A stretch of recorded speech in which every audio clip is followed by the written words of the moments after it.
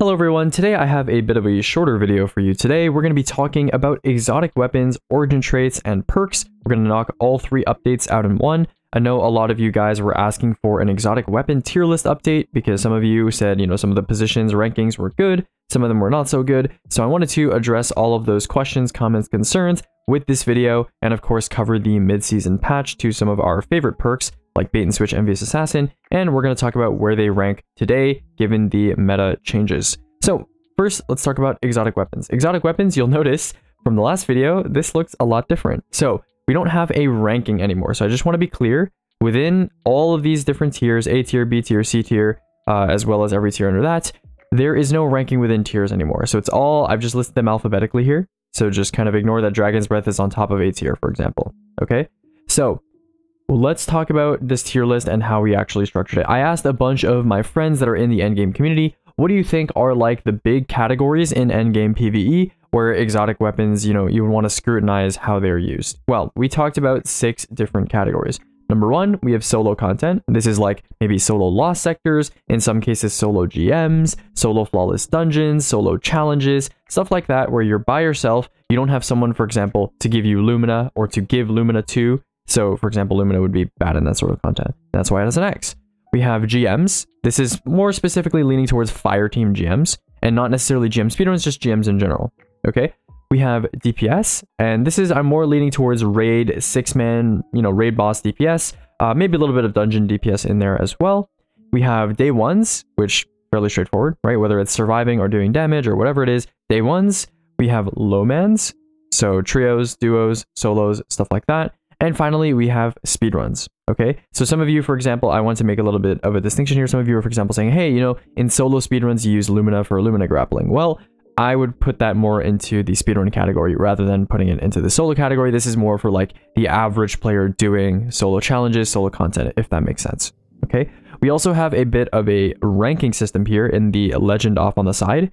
A checkmark means that this weapon is the best at what it does in that activity. So for example, in GMs, Gjallarhorn is a must-have exotic if you are doing a rocket strategy, so it is an optimal choice, right? In solo content, Gjallarhorn can be good, especially with his reserve buff to 12, but it is still situational, right? It is still going to be just an ad clear exotic. You're going to be missing out on basically half of what the exotic does because there's no one to buff your rockets, right? To give your buff to, right? So Galley is just a good ad clear weapon in that case, so it gets the yellow triangle. Orange is usable, right? Like you can use it, but there are certainly better alternatives. And situational indicates to me, at least, that it is the best at what it does, but only sometimes in that activity, right? Whereas usable is like, you can use it, but there are better options. And then X is just straight up, don't use it. Don't use it in this content. It just doesn't make sense to. You would literally be better off not using an exotic or maybe like using a different exotic entirely. Okay, so I hope that makes sense. Let's go ahead and briefly just skim right over through the tiers here. You can take a look at this, after this video is over. The spreadsheet is linked in the description as usual. I'm not going to update the main tier list on tiermaker.com. I think I'm going to stop using tiermaker entirely because you guys can just look at this spreadsheet and take a look at it every season. I update this sometimes day to day if it's like small things I want to change. But let's go ahead and talk about this without any further ado. So S tier, Galley Tractor. I don't think this has changed from the last time we talked about this tier list. Some people were saying, why isn't Izzy in S tier? Why isn't Navigator in S tier? Navigator is only basically built around Strand Titan. I mean, you could use it on Strand Warlock and get a bunch of grapple melees, make a bunch of threadlings, whatever, but it's mostly used on Strand Titan if you're playing optimally. And Strand Titan isn't applicable for everything. It's applicable for a lot of things, but not everything, right? Galley and Tractor are applicable in almost all content. And even in the content where they're not that applicable, they're still good in that content. So they are undoubtedly S tier, meta movers, meta shakers, not much to talk about. In the A tier, right, I don't know how much we've changed in the A tier. I think I moved Navigator up, if I'm not mistaken. Navigator is, as Strand Titan has become stronger and stronger, it's in its strongest form this season with the Worm God buff, that nice bar change.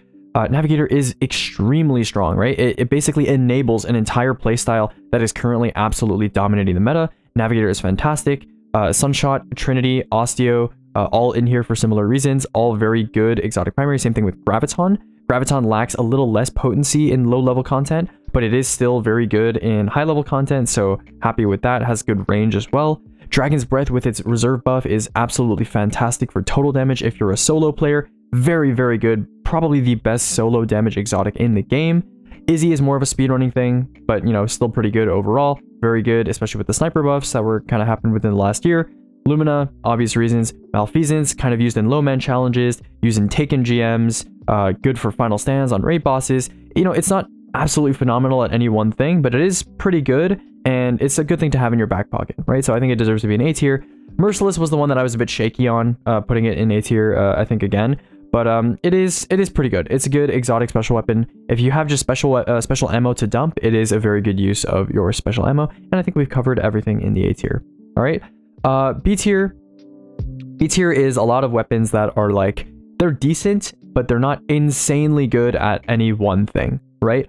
Some of them are exceptions to this rule, and I'll kind of mention that in a second, but a lot of these weapons like Xenophage, Arbalist, Divinity, Leviathan's Breath, you know, QSS, Risk Runner, they're all like okay, but there's something holding them back, right? With Arbalist, it's the fact that it's an exotic special in 2024. Now, it is very effective if you have teams that are consistent and reliable, and you don't have to expend all of your ammo and be 0-0-0 on your ammo.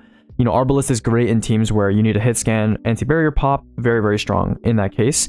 But again, Wishender is also here, because if you're in a team where, for example, in Fireteam GMs, where you care about ammo economy, maybe you're doing a solo GM, or your teammates are not as consistent, then Wishender is a good choice as well. Still one-shots barriers at 25 under.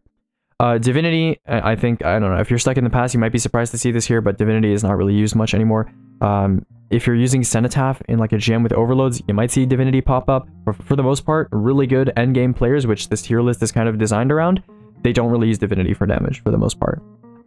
Edge of Action, again, this is a bit of an underrated pick. I think with the DR buff, it's pretty nice as well. That didn't really change my placement of it, but it's good because 5% stackable buff. If you have a Titan on your team, in an era where we don't really need exotic heavies that much anymore during DPS, besides Tractor and Galley, you can always have a Titan throw on Edge of Action, you know, get 4 hits on enemies, and you get a 5% stackable buff plus Overshield that you can stack with Well of Radiance and any other buff that is applicable. Leviathan's Breath is just a good ranged option. It's a perfect B tier pick because it's not great, it's just good, right? It's all reliable, all faithful, right? So that's what Leviathan's Breath is kind of signifies the B tier. Parasite is a bit of a curious one. Obviously, it's very, very good in speedrunning. It's very good in certain DPS scenarios. However, most bosses have enough health that Parasite isn't really a relevant option for sustained DPS. And on top of that, Parasite is also... it has 17 in reserves now with triple solar reserves. So that is enough to actually maybe make Parasite viable in roam content like GMs to actually clear ads. Now, I'm not sure how potent this is, and I made this ranking ignoring that possibility. But in the future, if people make like a Parasite build that's crazy, and like maybe you can just, because Parasite's ammo econ is pretty good too, and you can just nuke ads all the time, right? Because Parasite, even with 0 stacks, it does a lot of damage, you know? So it's not a bad option, but for now, just think about it as like a burst DPS option for like bosses and mini bosses. Quicksilver Storm, this might be a little bit controversial. I know a lot of fatherly Destiny players, let's say, enjoy Quicksilver Storm a lot because Quicksilver Storm is insanely potent for, you know, for ad clear, for burstier targets. But the only thing I have that's a problem with Quicksilver Storm is the fact that you have to commit to Quicksilver Storm gameplay. So Quicksilver Storm is kind of like Wishender, right? I mentioned with Wishender is better than Arbalist in situations where you don't favor high uptime, high potency, but rather you favor consistency, and you favor, you know, if you're out of ammo, you have something that can kind of plink plink, right? Quicksilver is kind of like that, but taken even more to an extreme, because Quicksilver kind of, the gameplay loop of Quicksilver forces you to stay committed to Quicksilver, right? You want those grenades prepped, you need to get hits with Quicksilver. And if you want to get hits with Quicksilver, you know, you can't swap off the weapon. You have to keep using it over and over. And the problem I have with this is that if you're an optimal player doing GMs, or you're an optimal player in a day one, or something like that, you're using your abilities, or you're using rockets, or you're using some other sort of weapon that's more potent than Quicksilver, which by nature, Quicksilver demands that you use it all the time, right? So that's why I've knocked it into the B tier. Not to say it's a bad exotic primary whatsoever. You'll notice that I've put it very high in the solo category, because in solo content where you're more ammo starved, if, for example, you're doing a solo GM, Quicksilver is insanely potent for that, right? If you're just taking your time and you want something that can hit champs with a punch, Quicksilver is great for that, right? Risk Runner is kind of in a similar situation because it's a fantastic primary, but it is a little bit conditional in terms of where you use it because, you know, like Quicksilver is really good solo, ammo restricted, consistent gameplay. Risk Runner is only good when there's arc environmental damage, right? Proccing it off yourself is not really, you know, not really a great idea all the time. right? Fourth Horseman, same boat as Parasite, just kind of burst damage. We've talked about the rest of these before. Xenophage is, again, quintessential B tier pick, jack of all trades, master of none. Very, very good for just destroying individual objectives or killing mini bosses from long range, but not great in terms of total damage or boss DPS, or insanely good for ad clear or anything like that. Just fast, potent, quick, to the point. Okay, C tier. This is where, if I had to kind of summarize this, these are all good exotics in their own right, but they're either extremely situational, generally speaking, or there's not really a space in the meta for them because there's other better options, even though I think them by themselves are good. So for example, Aegis is really punished because it's an exotic special, even though it is probably the most ammo efficient exotic special, besides maybe like Dead Messenger, which is also in this tier for the same reason. And it synergizes well with Stasis. What it synergizes with and the fact that it's an exotic trace rifle really suffers, right? You'll notice that it is alone in the C tier above all of the other exotic traces. For example, except Divinity, right? For example, Prometheus Lens, Ruinous Effigy. I think those traces are a lot worse than Aegis. Aegis is very much to the point. It's like Sunshot. You just get a kill and you instantly get its effects. You don't need to stay committed to the gun or like go and pick up a transmutation sphere or anything like that. It's just very straightforward, right? Bastion, I think, still does great impact damage, useful for some bosses. More of a speedrunning type weapon, so it's understandable if you're more of a casual player or you don't participate in speedrunning or optimizing endgame PvE gameplay. Makes sense that you're not as familiar with Bastion. Conditional finality, again, I've talked about why I think this is overrated. My reasoning hasn't changed recently. Dead Messenger, same story as Aegis. It's an exotic special. Forbearance kind of does the job similarly, if not better. But it is useful to have a demo wayframe, in the energy slot. Ariana's Vow, very much a speedrunning weapon. Not recommending this for anti-barriers. GMs, again, usable, but not great. Hierarchy, same problem as Quicksilver, but it requires even more commitment, right? I think Quicksilver is more universally applicable compared to Hierarchy of Needs. Le Monarch is kind of like, it's decent, right? It's a very consistent overload stun option. The only problem I have with it is that it's not as potent as something like Sunshot, and it is a bow. And because it is a bow, it has lower uptime than something like a hand cannon in GMs. You're just shooting less often and applying its effects less often.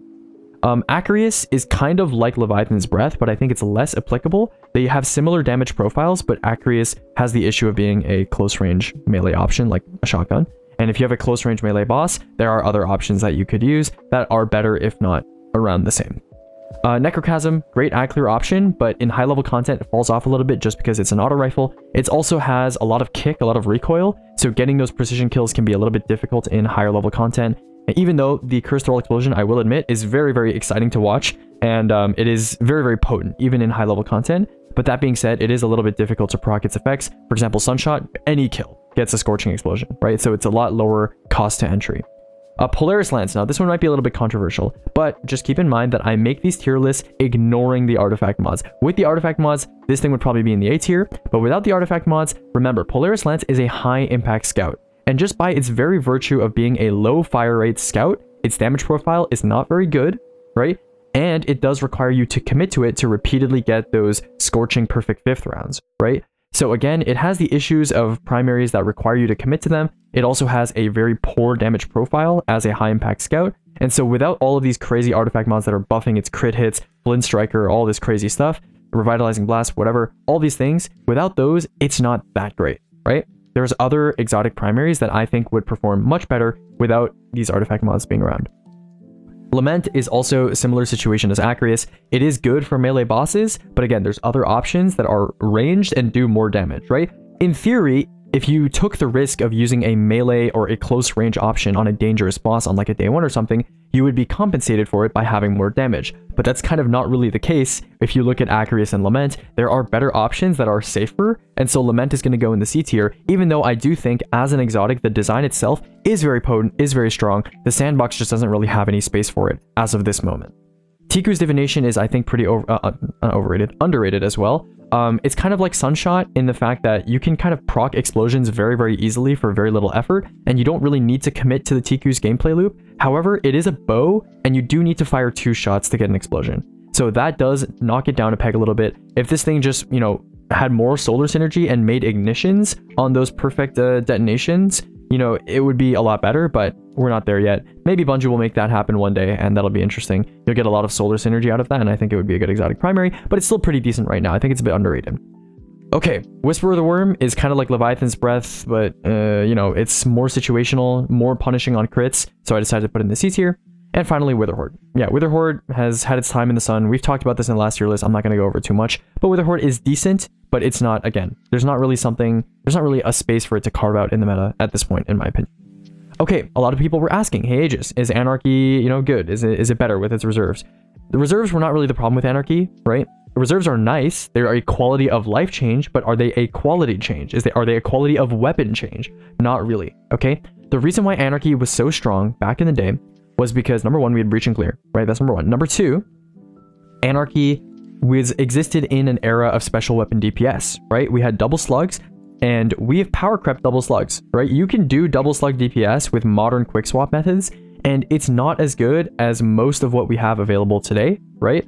And so because we're out of the era of special weapons, or we're in the era of legendary power weapons when it comes to damage, Anarchy loses a lot of value. And even for ad clear, we have stuff like Galley, right? Wolfpack, Pack Hunter rockets, bipod rockets, more potent than Anarchy, right? The only use Anarchy has, and the only thing that I will say about its reserve buff, is that in speedrunning, it's nice to have more Anarchy ammo without having to rally on reserves, and having more total traps is nice. But besides that, not really good in endgame content, to be honest with you, which is why it gets a yellow in speedrunning and an X everywhere else.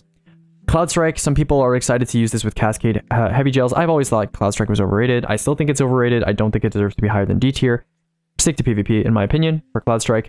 Eyes of Tomorrow, I think, is underrated, but again, does not see the usage numbers that I want to see to bump it higher than D tier. I think the effect is very good. The only gimmicky thing about Eyes of Tomorrow is that the rocket travel is so slow that the ammo refund takes forever after you shoot, right? So I might make some builds with like Eyes of Tomorrow and like Rain of Fire, like Wings of Sacred Dawn or something, but the fact that the rockets take so long to travel makes this gun feel very unwieldy. If the rockets traveled more quickly, or you got more recourse out of that ammo refund, I think the rocket would be a little bit better, but it's just more of a feeling thing than an effect thing. I think the effect of the weapon is very good. I think it's balanced, but like I said, that ammo travel time is just really rough. Okay. Forerunner has been knocked down a peg because Indebted Kindness does basically the same thing with the same damage profile, but doesn't take an exotic, and the Rock Grenade is kind of, you know, a gimmick, to be honest, right? So Forerunner, it is what it is, it's just fine. Grand Overture, I think highly overrated weapon as well. With the Parasite buff recently, the gap has closed between these two weapons. Grand Overture takes way more investment to use than Parasite, and anybody that's using Grand Overture for actual damage, like hitting a boss with the missiles to charge it up, that is really bad, right? Grand Overture in its regular machine gun form with the slug launcher is really bad DPS, and the only thing it would be good for is getting that entire volley ready and then bursting it all out at once. But getting that entire volley ready, hitting a boss 20 times with this slow ass slug firing machine gun is really unwieldy. Parasite is way easier to use and is higher burst damage, so I don't see any reason why Grand Overture should be used in endgame content. Heart Shadow, you've seen my swap video. I think Heart Shadow is fine, but I don't think it has like a crazy space in the meta or anything. I think it's C tier. Carlo has some space in like melee builds. I think this might even be an E tier weapon, but it's fine. Everything down in these tiers is like basically inconsequential. 1k is a little bit underrated. I think people kind of dismiss it as a meme gun, a thing of the past. 1k's actual DPS value is pretty good. It's not that bad. The burst damage is pretty high. It's just that the total damage is pretty bad, right? If they buff the total damage a little bit, it wouldn't be like the worst thing in the world because it's very easy to use. But again, you know, it's not great or anything. Outbreak, some people were complaining that I put this thing in the bottom tier. I moved it up a tier because I think it's not horrible, but again, it's a commitment primary, you know, weapon when stuff like Quicksilver Storm exists, right? So I think people who are using Outbreak are mostly like nostalgia, you know, nostalgic about Outbreak from the old days, but it's not a great primary these days, and it's a pulse rifle, right? Rat King is decent. It's decent. It's in a pinch survivability, you know, it's decent. Salvation's Grip, speedrunning choice. Wardcliff, speedrunning choice. Not used in anything outside of those. Vergless Curve. I think Vergless Curve, some people were calling it like the stasis version of Trinity. It is nowhere near the same potency level as Trinity, but I think it is pretty good, and it's one of the easiest ways to make crystals basically for free, and it chains off of itself very easily. The crystal kills giving it stacks are really nice. That being said, stasis is in a pretty weak space right now, and in something like a GM, anytime you're in content where the ads don't die to like one bow shot to the head, this thing like really falls off a cliff in terms of uptime. So that's why it's in the D tier. Vex Caliber, easily the best exotic glaive outside of Edge of Action for damage boosting. Pretty good, right? It does good damage on its projectile compared to other typical glaives, and the Void Overshield on block is pretty nice. But I won't say it's like insane or anything like that, which is why it's in the D tier. And E and F tier, I don't really need to talk about. F tier is just guns that are just like, they're not used in anything at all. You should never use them in anything at all, in my opinion. And then E tier is like extremely niche options, right? Extremely niche options like Touch of Malice, Day 1 backup DPS, right? Thorn is like okay with necrotic grips. Deathbringer is decent total damage, but has projectile deletion issues. This is good for transferring Devour to other subclasses, good for super farming. These are all like extremely niche options. And then F tier is just doggy, doo-doo, do not use in PvE. Okay, that's or endgame PvE if you want to be optimal. So now that we're done with exotic weapons, let's talk about origin traits. Origin traits, we only got 2, and we also got a couple that were changed, I believe. Number 1, we got crossing over, which is from the new prof weapons, and we also got advanced reflexes from this season. So let's briefly talk about the entire tier list, and let's see, why I placed certain things where they placed. So Soul Drinker, Bray, Land Tank, and Nano Munitions being an S tier, I think that's totally fine. Nano Munitions, pretty new origin trait, but I think it's very good. It's basically like Reconstruction, but as an origin trait, and Reconstruction is a very good perk, right? So this is pretty good. You just need to be near your friends, basically. It's a combination of like Runneth Over and Reconstruction at the same time, so that's pretty cool. Nanotech Tracer, Curse Thrall, Dragon's Vengeance. I think Dragon's Vengeance is decent. It's kind of like having Pulse Monitor. I think I might move it down in the future, because I believe the charge draw time bonuses are really small. So I think I might move Dragon's Vengeance down a little bit. I think it is definitely worse than Restoration Ritual, in my opinion. I think I'm going to move it down all the way somewhere over here, because I think I tentatively put it in A, assuming that the charge/draw time bonuses would be better, but they're not better. So I think I'm going to move it somewhere down here. I think right around here is actually fine, right below Dreamwork and above Field Tested, if not below Field Tested. I think right here is fine, actually. So that's what we're going to change in the ranking, just like that. Got a new B tier edition. Let's talk about the new origin traits, because I don't think much else needs to change here, really. The new origin traits that we have, let's talk about Sundering first, actually, because that got changed. Sundering now works on Shield Break, so I moved it up a little bit. I think it was in the F tier before, or at the bottom of D tier. That being said, Shield Break, just to get some reload speed, is not great. I mean, if we look directly above that, we have Shield Break to get a 50% mag refill, which is arguably more useful. And then everything in the C tier is more useful than Sundering, in my opinion, at least. So I don't think Sundering is particularly useful, especially given, the rarity of destroying a vehicle or construct in most activities. And then Shield Break is like, I guess, Anti-Barrier Sidearmor and Unindebted Kindness, you would notice that, but you have stuff like Enlightened Action on Unindebted Kindness. That thing's reload is already pretty high, so not that important. Crossing Over, pretty bad. I think this is more kind of designed to be a PvP perk more than anything. So stuff like a Sudden Death gets like 10 range for free, but for the most part, or like I think the SMG, Adjudicator gets 10 range for free, not a Sudden Death, sorry.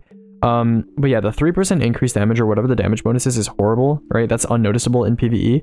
And it's not any weapons that are like good. So I don't really think there's anything to talk about here. None of the stat buffs are like super important for PvE either, so it's easy D tier. And then finally, we have advanced reflexes. I don't know if I talked about this before, but this is literally just like, this is passive, right? You ADS after taking damage all the time. And so having 30 handling, it's kind of like a Pulse Monitor-esque perk. And then you also get 20 charge rate. So, that's pretty decent. If we ever get another sword, that's not, that one sword from the Dreaming City, whose name I'm forgetting right now. But yeah, if we get any swords that are not that are like better for damage, then, or Abide the Return, that's the one. Yeah. If we get any swords that are not Abide the Return that are better for damage, then the charge rate buff could be useful, so you don't have to run as many Loosened Blades. But, yeah, it's C tier. It's nothing too special.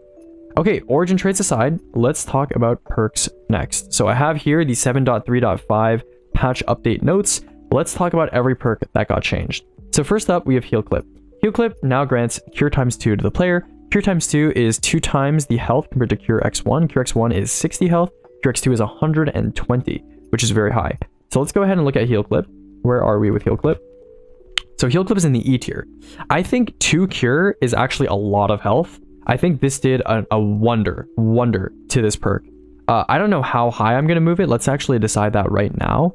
Are we thinking better than Headstone? I think it is better than Headstone. Is it better than Grave Robber, Attrition Orbs? I think it is better than Attrition Orbs at this point. Is it better than Incandescent? I think we're going to leave it somewhere around here. I think better than Dragonfly, better than Adaptive Munitions. I think I'm going to leave it right around here somewhere. I think is fine. Heal Clip is actually a pretty good perk now. I don't know if I would put it as high as some of these essential perks, but Heal Clip is pretty good. Now, I have said my main critique with Heal Clip is that people say, oh, you can proc Benev off of it. Oh, you can do this, you can do that. If you're on a solar subclass on any class, right, whether you're Titan, Hunter, or Warlock, it's very easy to proc Benev all the time. Warlock has Healing Rift, Phoenix Dive, Hunter has a Radiant Melee, Radiant Dodge, Healing Grenade. So does Titan. Titan has an infinitely refreshable Radiant Melee. So Heal Clip, you know, proccing Benev is not the big thing. However, the survivability aspect, if Heal Clip was to ever be put on something like a wave frame, think about how much people love Soul Drinker on Forbearance right now. People say, oh, Soul Drinker is excellent on Forbearance like Mini Devour. Heal Clip would be absolutely busted on any weapon that you reload a lot and you get kills with a lot. And that is a wave frame. That is a wave frame in the flesh right there. So if a wave frame ever got Heal Clip, it would be Jover. It would be Jover. I would probably move this thing up more. And I have said that I separate the perk from the weapon and I try to, you know, rate perks individually, but Bungie may never put Heal Clip on a wave frame. I don't know if that's something that they plan on doing. So for now, we're going to leave it in the C tier. If they put it on a wave frame, you bet your ass it's going in the B tier, maybe even in the A tier. Okay, so let's go ahead and change that up. Actually, you know what? I'll do that later. Okay, let's go back. We have Trench Barrel can now be reactivated by doing basically any melee damage instead of just, you know, point blank melee damage or just like, you know, powered close range melee damage, non-range melee damage. So let's go ahead and look at where Trench Barrel is right now. Trench Barrel is at the bottom of A tier. I don't think this changes where Trench Barrel goes. It's a quality of life change for the most part. So yeah, we're going to leave that there. We're going to move on. Barrel Constrictor, this doesn't affect PvE, so I'm going to leave that alone. Loose Change also doesn't affect PvE. I'm going to leave that alone. Dual Loader. Okay, so Dual Loader, the funny thing about Dual Loader is that Dual Loader and Trench Barrel combined, if you have Enhanced Dual Loader, make for something really nice. And the fact that you don't have the reload penalty anymore is not too bad, right? This is basically a 2x reload speed for shotguns. I think it is more useful than some of these perks now that it has that available, right? I also think that Under Over could potentially be moved up here if I'm not mistaken. Let me go ahead and take a look here. You know what? I think there's a reason I put Under Over in the E tier. Was it that the Barrier Champion's shield break boost was lower than I expected? I think that's what it was. Yeah, Under Over is like 50% increased damage against Barrier Champion shields. Yeah, that's not bad. I'm gonna actually add that in here. 50% damage boost to Barrier shields. Yeah, so we're gonna take Under Over and Dual Loader, and we're gonna move them up, I think, into the D tier. Damn, Sympathetic Arsenal got put over Under Over. Goodness me. Okay, we might need to revisit this at some point, but that point is not going to be today. So I think Dual Loader can probably be dropped off somewhere around here. I think maybe right under. I feel like Slideways and Dual Loader are of equal utility. Yeah, because Slideways has its problems. I think Slideways is better than Dual Loader, but I think Dual Loader is better than something like Perpetual Motion, which is like almost nothing in terms of noticeability. Celerity, yeah, I think this is fine. Right around here. Under Over, I'm going to drop off a little bit higher. It is a 50% damage boost passively to Barrier Champion shields, which I think is really nice. I don't know if I'm going to leave it like higher than this. I think right around here is good because I don't know where I put Adaptive Munitions. Adaptive Munitions is up there. Yeah. So I think Adaptive Munitions is better than Under Over. I think Under Over, we could just put it like somewhere, I think like top, yeah, right over here is fine. Maybe here. Yeah, I think over Disruption Break, under Redirection is fine.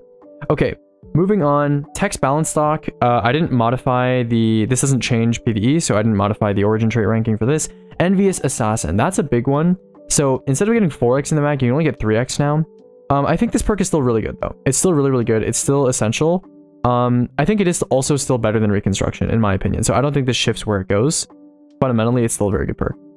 Bait and Switch also doesn't change. It's still one of the most consistent damage perks in the game, and 1-2 Punch doesn't change either. Hockey Breach Armaments, I don't think any of these matter. Any of these changes matter for PvE, in my opinion.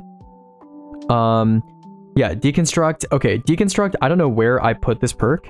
Oh, I put it in the D tier. Yeah, I think Deconstruct could go higher. I think I underrated Deconstruct, because it is basically, like, vehicle construct damage doesn't really matter, but the mag refund is pretty nice. It is pretty nice, right? Now, if we get this on the wave frame and it's infinitely refreshable, which I'm not really sure about. You know what? Let's actually go ahead and look at the Deconstruct values here. So let me take a look here. Ammo generation has no cooldown and can be triggered repeatedly by scoring the needed hits again. That is insane. That is insane. The fact that they explicitly tested that, that is insane on the wave frame. That is absolutely bonkers. Like, absolutely insane. So in that case, Deconstruct should really get shifted up quite a bit. It's not going to be as good as 4 times a charm, which is in S tier. No, okay, that's not surprising.